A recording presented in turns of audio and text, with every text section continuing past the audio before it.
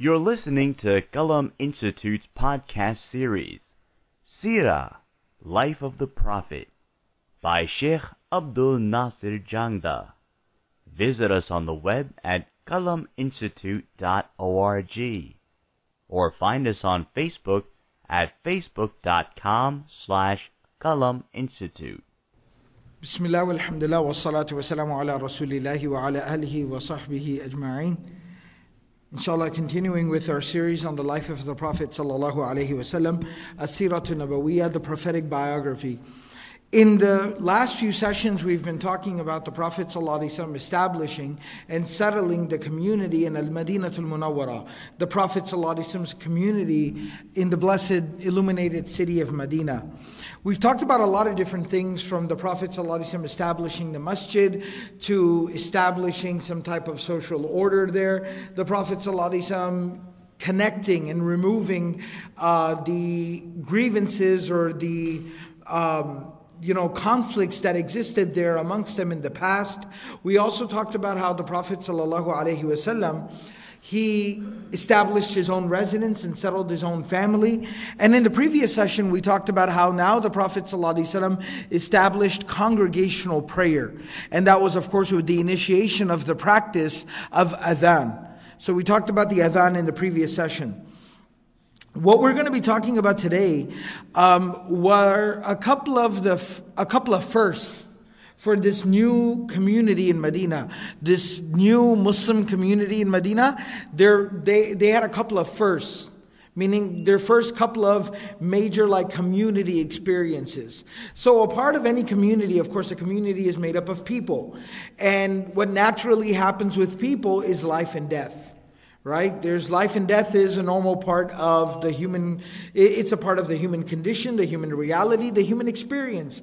Babies are born, people die. All right? It's a part of any community. And we know as a part of our community, in fact, one of our brothers was just telling me about the birth of his daughter, and he was telling me about their having an aqiqah for his daughter. So just like that, in any community, you have babies, you have children that are born, and it's a source of happiness within the community. And it really helps, especially if you can imagine a young community, a very young, fresh community, and all of a sudden if there's a child born in that community, it's a huge source of celebration within that community. Likewise, death is something else that is a natural part of life. It's a natural occurrence, and it's something that happens in every single community. And whenever there's a death in the community, it's also, again, something that bonds and brings the community together. First and foremost, the news spreads. Everyone informs one another. People get together for the ghusl and the takfeen and the janaza and then the tadfeen and then condolences and ta'ziyah and visiting and offering, your condolences and support to the family members. So death is another experience that brings a community together. Now, the Prophet ﷺ, when he established his community in Madinah Munawwarah, it of course, again, was a natural, human, organic community. And so they also had similar experiences. There's a couple of different narrations, but generally speaking, the majority of the scholars of Sīrah, the scholars of Hadith, the historians, and the more authoritative, authentic books of Sīrah actually mention that the very first death that occurred in the community of Muslims in Medina was actually a very tragic passing, and that was the passing of Abu Umama As'ad bin Zurara. His kunya was Abu Umama, and his name was As'ad bin Zurara. Now, the thing about As'ad bin Zurara is that As'ad bin Zurara was, one of the leaders of this Muslim community in Medina. When the Muslims, the very first time that they interacted, the Ansar, the Ansar, the very first time they interacted with the Prophet ﷺ was during the season of Hajj, was at the time of Hajj. And they met the Prophet ﷺ, and the Prophet ﷺ, basically asked them, "May I speak to you for a minute?" And they said, "Sure, absolutely, why not? What do we have to lose?" And there were 6 or 7 of them, and they sat down, and the Prophet ﷺ spoke to them and presented Islam to them, and they said, "Do you mind if we have a minute?" And the Prophet ﷺ said, "Absolutely, take your time." And he stepped away, and they consulted with one another, and they said, "This seems to be the same man that the Jews oftentimes talk about, the prophet of the last times. We should we should be the first ones to align ourselves with him. And they basically accepted Islam and took the Shahada. They returned back the following year with 12 people. 5 or 6 of the repeat individuals from the first year, and now there were a total of 12 people, and they came back the second year, and now they not only accepted Islam, but they gave the bay'ah, they gave an oath of allegiance to the Prophet ﷺ. The following year after that, now this is the third meeting, there were over 70 individuals that came. And all of those first initial 12 were all amongst them. And they all accepted Islam, and all 70 of them gave the oath of allegiance to the Prophet ﷺ. And then the Prophet ﷺ appointed 12 leaders. They went back, they took Mus'ab bin Umair radiallahu ta'ala anhu with them to basically come there and educate their community and lead their community and conduct more da'wah and convert more people to Islam. And the Prophet ﷺ appointed 12 leaders, an-nuqaba. Right? Ithna ashara nuqaba. He appointed 12 leaders amongst their community. As'ad bin Zurara, radiallahu ta'ala anhu, the reason why, if you go back and maybe you've attended the dars, or if you go back and listen to the Sīrah podcast, you'll recall that we've already talked about all this in detail. The reason why I recount all of this, As'ad bin Zurara was present in all 3 meetings with the Prophet ﷺ. Not just 1, not just 2, but 3. All 3 meetings. He was part of that first initial half a dozen people that first accepted Islam from Al-Madinah al-Munawwara, Yathrib at that time, at the hands of the Prophet ﷺ. Then he returned back the following year and offered the oath of allegiance. Then he came back the third year and again offered the oath of allegiance to the Prophet ﷺ. And in fact, it's mentioned he was the first one to step forward and offer the oath of allegiance to the Prophet ﷺ. So not only was he amongst the first 12 that gave the bay'ah to the Prophet ﷺ, the oath of allegiance, but he was the very first one. He was sitting right in the front, and he very first advanced his hand and put his hand into the hand of the Prophet ﷺ and offered the oath of allegiance. So this is a man of great virtue. This is a man of great virtue. And in fact, when Mus'ab bin Umair radiallahu ta'ala anhu was sent by the Prophet ﷺ as a young preacher to go and preach Islam there in this city of Yathrib, which would eventually become Madinah, and spread the message of Islam there, it was As'ad bin Zurara who hosted Mus'ab bin Umair. He was the one who hosted him. And he was the one that basically set him up with all the meetings. He was the one that would make sure that run interference. When Sa'ad bin Mu'adh radiallahu ta'ala anhu first became very upset, who's this young guy who's come to our town and started to convert our people, our young people and all of our people, he's converting them to some new strange religion. It was As'ad bin Zurara who stepped in and he said, wait a second. I'm hosting him, he's my guest. He vouched for Mus'ab bin Umair. And he was the one who convinced Sa'ad bin Mu'adh radiallahu ta'ala anhu that why don't you first sit down and listen to what he has to say. That was As'ad bin Zurara. When the Prophet ﷺ sent Mus'ab bin Umair the message to conduct the Jumu'ah prayer there in the city of Madinah, conduct the very first Jumu'ah that was ever conducted in Islam there in the city of Madinah. We talked about this. There are 2 narrations. Some narrations say that Mus'ab bin Umair was the one who conducted the first Jumu'ah. Some narrations say As'ad bin Zurara conducted the first Jumu'ah. And the reconciliation is the Khatib and the Imam was Mus'ab bin Umair, but the entire Jumu'ah was arranged and organized by As'ad bin Zurara. And he in fact conducted the Jumu'ah on his property. So even though he might not have been the Khatib or the Imam, he was the host of the first Jumu'ah prayer. He organized the first Jumu'ah prayer in the history of the Ummah. So this is a very, very blessed man. This is a very remarkable person. And he was a fairly young man. He wasn't very old, he wasn't very young. It's not like he was a teenager, nor was he in his 50s or 60s. He was probably in his 30s, early to mid 30s. He was a young man. And very tragically, he became extremely ill. About a few months after the Prophet ﷺ arrived there in Medina, he became extremely ill. There's a couple of different narrations. Some say that he developed some trouble breathing. So he had some respiratory issue, maybe some type of an infection or some type of an obstruction or whatever it was. But some narrations mention that he had trouble breathing. And the word that's used there in the Arabic language is ذُبْحَ أو شهقة. dhubha or shahqa, which basically means like dhubha from dhabah. So it's like getting strangled, like your throat closing up on you. All right, so it's like it's some type of an affliction or an illness or some type of a problem in the throat where you have trouble breathing. And shahqa similarly refers to when a person basically chokes to death. But so he developed whatever it might have been. I don't know what the nature of the issue could be, but he developed some type of an issue where he had trouble breathing, and that led to his passing. Some other narrations actually talk about the fact that he developed or maybe because of that infection or obstruction or whatever he had, as he was nearing death, he was on his deathbed, he also developed a very, very high fever. Like he was running a very high fever, his body was burning up. And they basically needed somebody had to constantly sit by him and kind of, place like wet towels on him to kind of cool him down because he was burning up from the fever. When the Prophet ﷺ found out that As'ad bin Zurara was so ill, the Prophet ﷺ came, sat down next to him, and the Prophet ﷺ placed wet towels on him and looked after him and nursed him. Until eventually As'ad bin Zurara radiyallahu ta'ala anhu passed away in this particular condition. And the Prophet ﷺ was very saddened by this and of course performed his janazah and arranged for the entire burial. And the Prophet ﷺ took part in the washing of his body and in the shrouding of his body and led his janazah prayer and took part in burying him.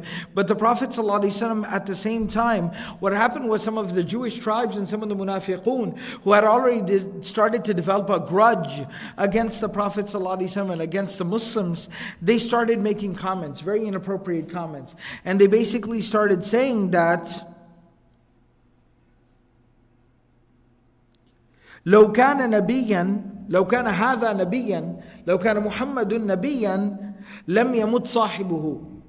They knew that As'ad bin Zurara was very close to the Prophet ﷺ, and the Prophet ﷺ considered him a very beloved companion and a very close friend. They started to say, لو كان هذا لو كان محمد نبيا لم يمت صاحبه. If in fact Muhammad in reality was a prophet, if he was actually a prophet, then one of his closest friends wouldn't have died like this.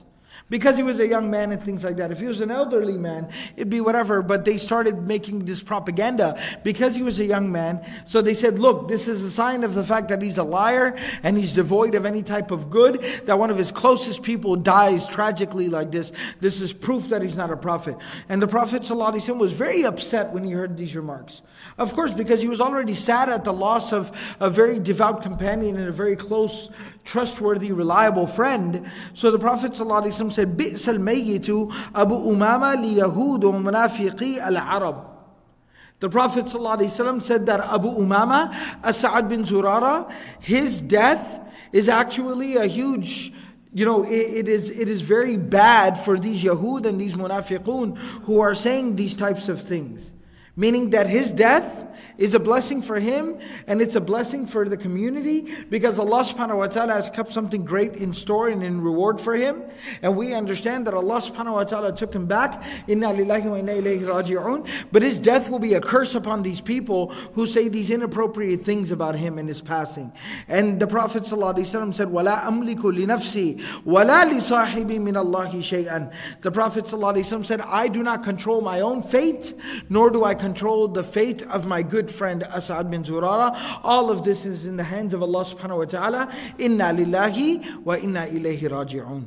Alright, so this was that first passing of someone within their community. There are some other narrations which actually talk about the fact. Well, actually, before I mention that, so As'ad bin Zurara was from Banu Najjar.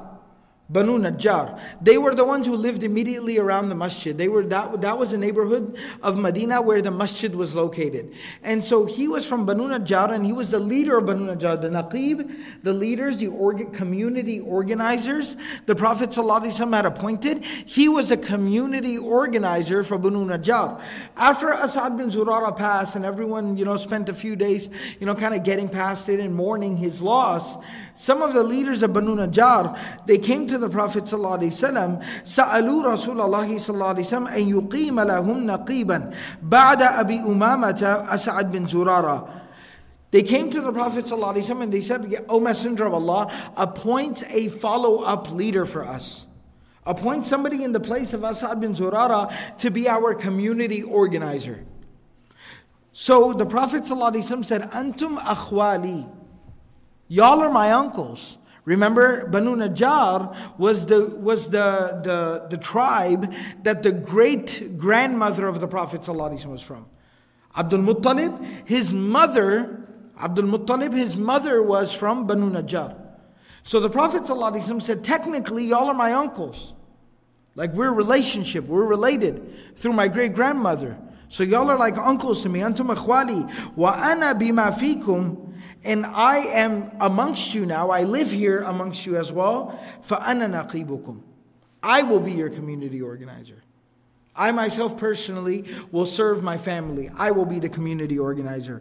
And the narrations mention that the Banu Najjar, they used to فَكَانَ مِنْ فَضْلِ بَنِي النَّجَّارِ الَّذِي يَعْتَدُّونَ بِهِ عَلَىٰ قَوْمِهِمْ أَنْ كَانَ رَسُولُ اللَّهِ صَلَّى اللَّهِ عَلَيْهِ وَسَلَّمَ نَقِيبَهُمْ. And Banu Najjar actually used to brag about this with the other families and the other tribes, that, oh yeah, who's your community organizer? Right? And they knew very well who the community organizer was, so they would, casually be like, oh, by the way, who's your naqib? Who's your community organizer? And they'd be like, so-and-so, and be like, oh, do you know who our community organizer is? And they're like, yes, we know who your community organizer is. You want me to remind you again who our community organizer is? It's Muhammadur Rasulullah sallallahu alaihi wasallam. So they used to brag about this, and that's not a bad thing necessarily. It's like a fadila, right? It's a virtue, and they used to be so happy, and everybody loved the Prophet sallallahu alaihi wasallam. So it was like a nice little playful thing among some of the tribes and the family members, that every single time this conversation would come up, Banu Najjar used to always make sure they reminded everybody in the room that let's not forget the Prophet ﷺ, our community organizer. Alright, so they used to always brag about this particular fact, and that was a source of pride for them. And of course, this is a positive source of pride. This is a good source of pride in the fact that they had a relationship with Muhammad Rasulullah sallallahu alaihi wasallam. Now, what I wanted to mention was there are some narrations, there are some weaker narrations to the effect that As'ad bin Zurara was not the very first person to pass away.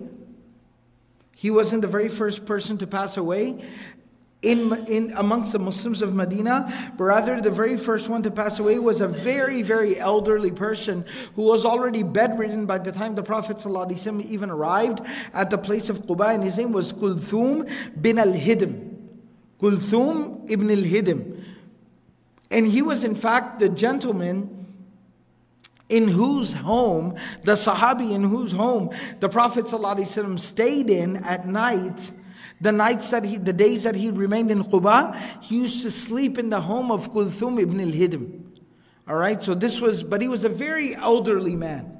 Like, he was a senior citizen. And he basically passed away during those same days because he was such an elderly person. So some narrations mention that. And again, there's not really a conflict, because the way that we would reconcile the two narrations is Kulthum bin al-Hidm was from Quba, not from Medina. He was from Quba, not from Medina. And he passed away in the days of Quba, while As'ad bin Zurara was the first Madinan. He was the first Madinan Muslim, the first Madani to basically pass away. Alright? So this is that first experience that this community had, and that was the first death that they experienced as a community, and it really bonded them together and brought them all together. Now, the other experience that I talked about is a birth in the community. That can oftentimes be a huge celebration, and it can be a huge occasion. And especially, if you're talking about a new community, everyone would remember this is the first child that was born in our community. This was the first aqiqah that we had in this community, right? Everyone would recall that, would remember that event. So the first aqiqah, the first birth that they experienced within this community was the birth of Abdullah ibn Zubayr radiyallahu ta'ala anhuma. Abdullah ibn Zubayr radiyallahu ta'ala anhuma was the first birth in this community. Abdullah ibn Zubayr, of course, his father is Zubayr radiyallahu ta'ala anhu, and his mother is Asma bint Abi Bakr radiyallahu ta'ala anha. Alright, radiyallahu ta'ala anhuma. So this is a very blessed child. Right? And of course, Abdullah bin Zubayr would go on to become a very notable companion of the Prophet ﷺ, and later on would even do great services in the cause and name of Islam, even after the time of Rasulullah ﷺ, during the era of the Khulafa al-Rashidun. Alright, so Abdullah bin Zubayr came from the family of the Prophet ﷺ on his father's side, and he came from the family of Abu Bakr on his mother's side. His grandfather was none other than Abu Bakr radiallahu ta'ala anhu. Alright, and so this was a very, very blessed child.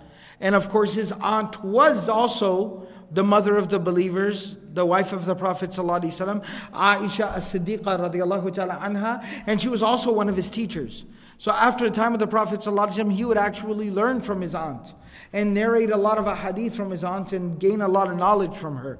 And he was actually one of the communicators. Whenever, of course, Abu Bakr radiallahu ta'ala anhu would just go and talk to Aisha radiallahu ta'ala anha because that's his daughter. But when Umar radiallahu ta'ala anhu was Khalifa, when Umar was Khalifa, and he needed to ask questions of Aisha, and he needed to go and consult with Aisha, many times he would send Abdullah bin Zubayr to go and consult with her, so that he could bring it back and then, firsthand communicate to everyone exactly what he got from Aisha radiallahu ta'ala anha. Alright, because it was more direct communication. Her being, Aisha being his aunt, she didn't have to do hijab from him. So Abdullah bin Zubayr would be able to go and sit down in front of her. This is his khala, this is his aunt, right? Maternal aunt. He would be able to go sit down in front of her and ask her the question, Ya khalati, O my beloved aunt, Ya al-Mu'mineen, O mother of the believers, right? What is the answer to such and such question? How do we handle this? What did the Prophet ﷺ, and she would give him the full explanation. So he's getting it directly, talaqqiyan, an Aisha radiallahu ta'ala anha. And then he would bring that back and lecture that into masjid. Basically, what is the fatwa from our mother, Aisha radiallahu ta'ala anha. So Abdullah bin Zubayr is a very, very blessed child. And even his own mother, a lot of times, when you have such one sibling is so remarkable, you can actually sometimes neglect or forget to notice the virtues of the other sibling. Asma bint Abi Bakr radiallahu ta'ala anhuma, she was great and amazing in her own right. When you study the life and the accomplishments and the knowledge and the generosity and the activism of Asma radiallahu ta'ala anha, you'll be blown away.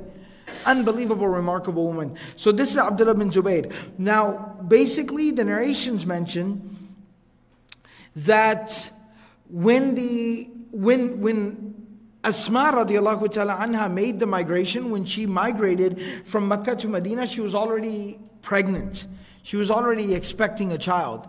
And so she delivered shortly, maybe a month or two or a couple of months, a few months after arriving in Al-Madinah Munawwarah. Some narrations mention up to 5 months after arriving, but nevertheless she was still about halfway through her pregnancy, right, when she arrived there in Medina, and then maybe about 4 or 5 months down the road she delivered this child. Now again, there are some narrations which mention that Nu'man bin Bashir radiallahu ta'ala anhu was also born around that same time. So the way that we understand it is the very first child of the Ansar, the very first child of the Ansar that was born after the hijrah, the migration of the Prophet ﷺ, was An-Nu'man ibn Bashir radiallahu ta'ala anhuma. And the very first child from the Muhajirun that was born in the city of Medina was Abdullah ibn Zubayr radiallahu ta'ala anhuma.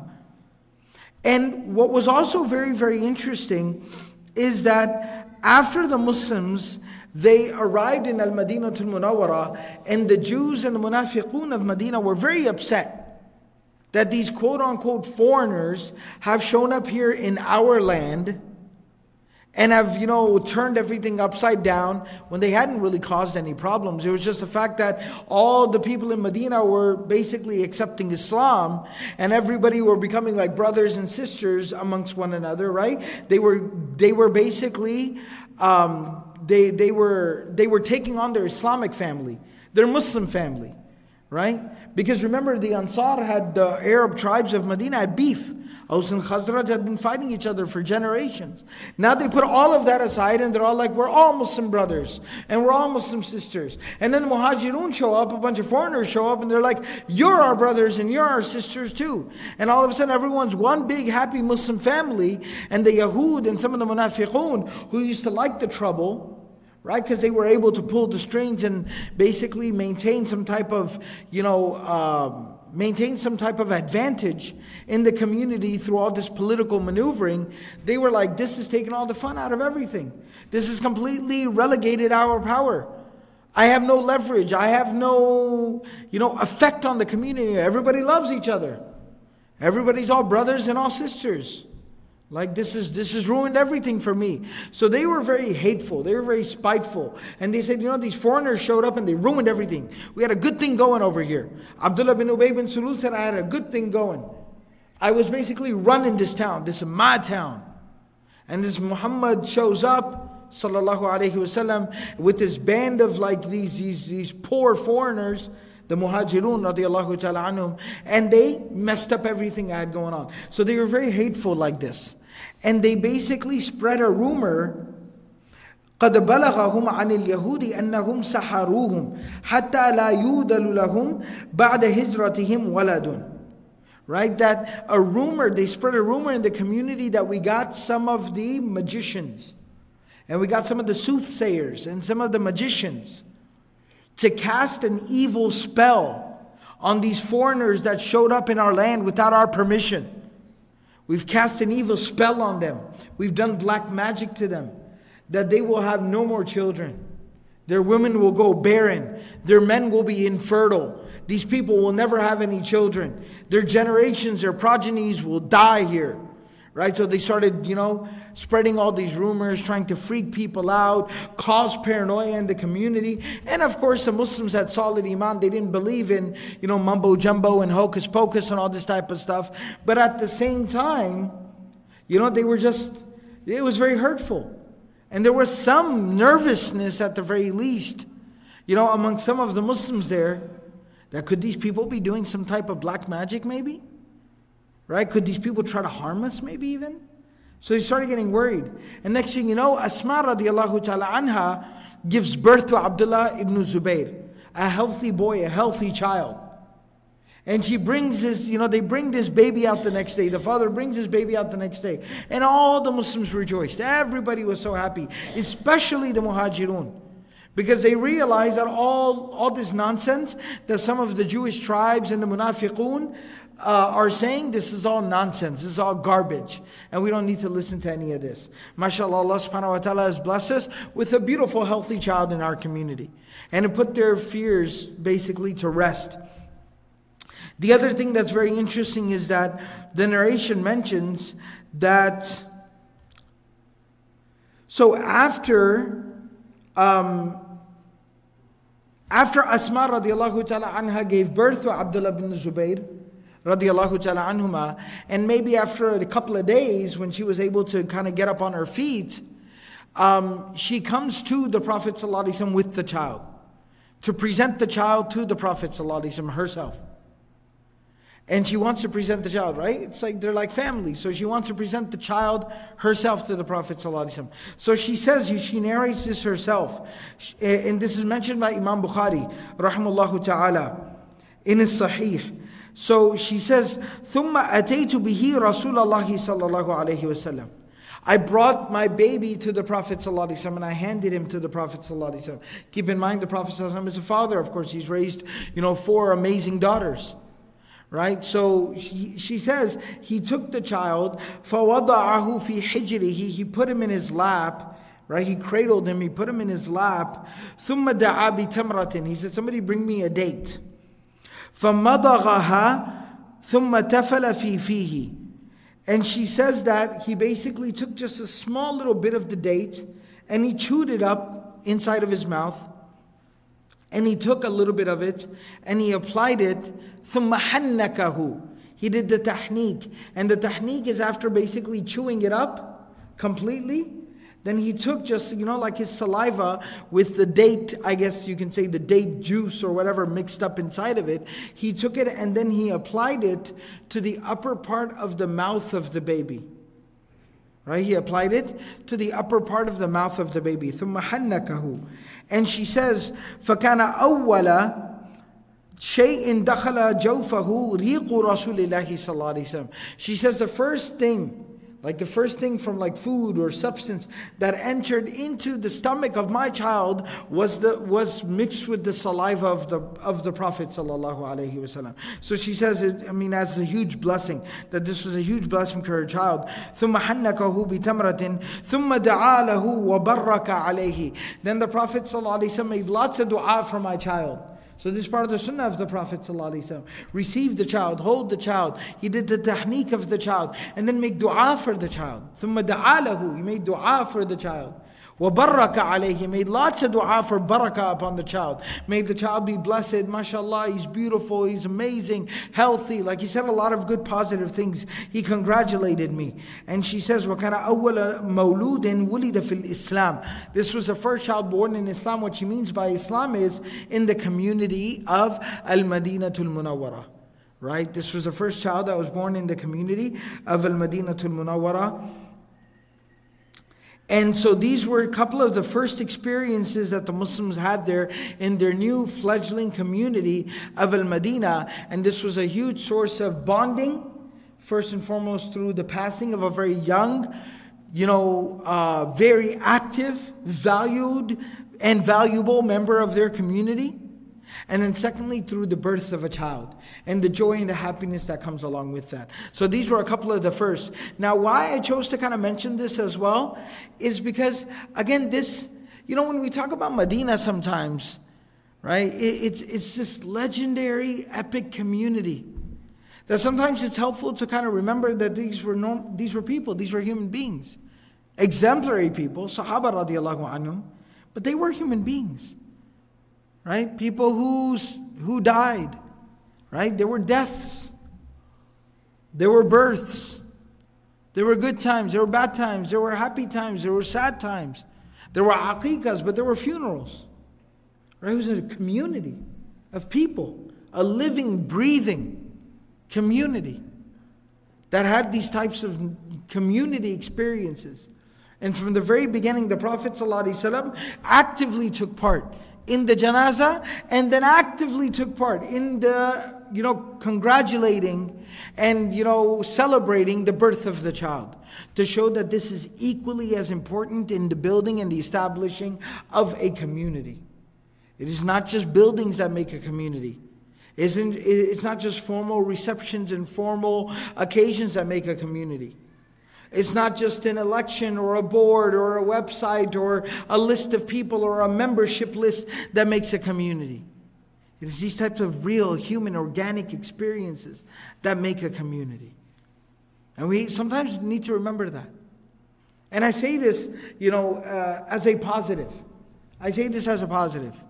Because, I mention this quite often, but I just mention it to share, why I'm talking about this.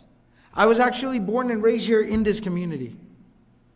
12 miles from here. 12, maybe 15 miles from here, down the road, down 360 in Arlington. I was born and raised in this area. And we used to be a really, really small community. When a child was born, everybody knew about it. And everybody celebrated it. Everybody got together. It's like a child was born in everyone's family. We were one family.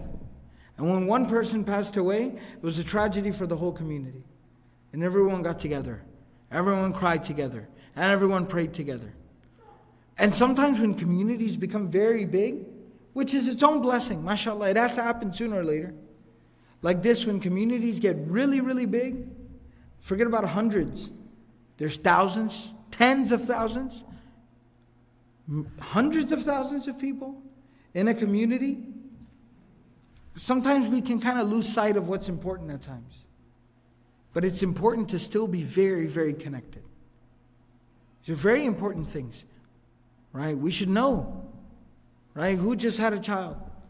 And if nothing else, shake that brother's hand. Smile in his face. Congratulate him. Ask him the name of his child. Give him a hug.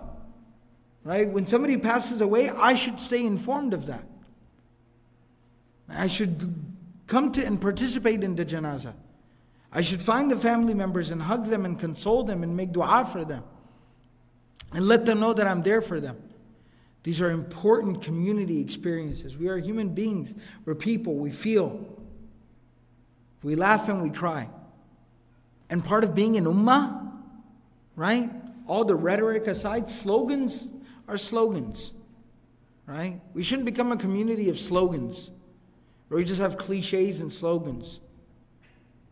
One family, brothers and sisters in Islam. No, we have to actually live it. Be brothers and sisters in Islam. Be a family. And that's what lets your family members know you care about them. And you keep up with them. And you know what's going on with them. And you cry with them. And you laugh with them. And you celebrate with them. And you mourn with them. The Prophet ﷺ was very particular about this. Right? That we know about this later on. Later. Much later. Almost a decade later. When the community was so huge that now it's tens and thousands of people in Medina itself and around Medina. And every day there are tribes coming and going, right? Every day there's whole caravans, convoys, coming and going. Really busy. There's a lot going on. And the Prophet ﷺ is older. And his health is kind of up and down a little bit now. And so what ends up happening? And he's traveling, back and forth. He's going for Fathu Makkah. Then he's going for Hajjatul Wida. Then he's going for Ghazwatul Tabuk. Right? So he's in and out himself as well. And a woman passes away in the community. Right? The woman that used to sweep the masjid passes away in the community. And when the Prophet ﷺ finds out that this woman passed away, he's so upset. He says, where is she? They say she passed away, Ya Rasulullah. He's so upset. Why don't you people tell me about these things? You should tell me about these things. You're busy, Ya Rasul. Not too busy for this. Not too busy for this. I need to know about this stuff. And he goes to her grave and he prays for her there on her grave, at her grave. He makes dua for her. That's a community. Right? So remember this and strive for this. And this was part of how the Prophet ﷺ didn't just build a masjid and make a treaty and have political alliances.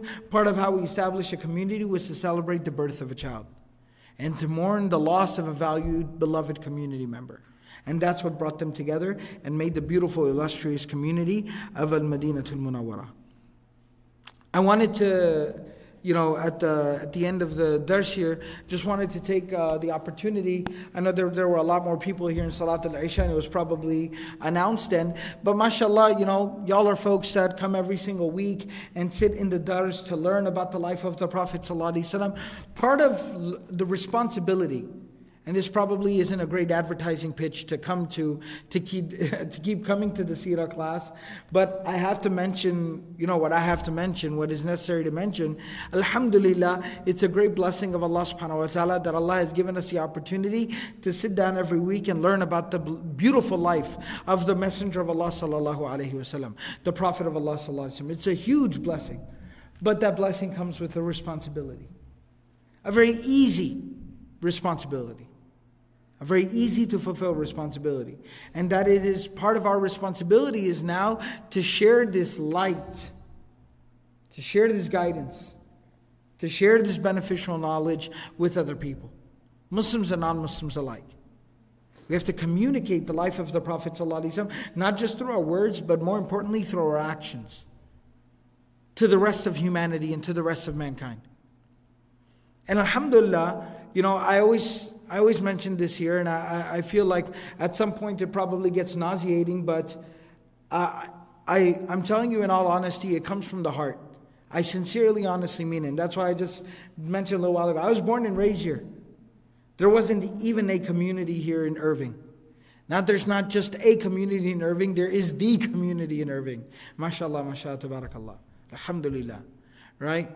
And so there's a lot of great stuff going on. Inshallah, not this weekend, but the following weekend, the weekend of March the 15th, inshallah, here at ICI, they're going to be having the annual Da'wah conference. And, there's a whole slew of different activities planned, from Friday khutbah focusing on da'wah to Friday evening lectures and activities. On Saturday, all day long, there will be workshops and activities and programs and lectures for the whole community, Q&A sessions, right? Really beneficial stuff focused around the theme and the subject of da'wah. And particularly on Saturday will also be an open house all day long, where people can come in and visit the masjid and ask questions and get to know things about Islam. So inshallah, it'll be a really valuable weekend full of different activities. And they're bringing in some very special guests, alhamdulillah. I'll be here personally participating, but I'm just here to show support, and I'm only coming, I'll only be speaking because they asked me to speak. But honestly, otherwise I'd be coming to just attend and benefit as well. But we'll be having some specialists, people who are really doing some remarkable stuff in the area of da'wah. Inshallah, they'll be coming here to share their knowledge, their experience, and their wisdom in the field of da'wah with us. There's a brother by the name of Hamza Swartzes, who's from the UK, who's from England. MashaAllah, he's done a lot of work online. He's very popular on the internet, on YouTube. He's done some remarkable stuff. He runs a da'wah organization there in the UK, so he's coming. And of course, Brother Mujahid Fletcher from Houston, who runs the project Islam in Spanish. He's going to be coming as well, inshallah, and sharing his knowledge and his insights and his experience. So it's going to be a very, very beneficial weekend. So let's inshallah try to come, attend, and learn about our responsibility towards humanity, bidnillahi ta'ala. So make sure everyone who's here, please attend and spread the word to others. More importantly, I know all of y'all will attend, but please spread the word to others as well. Jazakumullah khairan. May Allah subhanahu wa ta'ala give us all the ability to practice everything we've said and heard. Subhanallahi wa bihamdihi. Subhanakallah wa bihamdik. Nashhadu wa la ilaha illa anta. Nastaghfiruka wa natubu ilayk.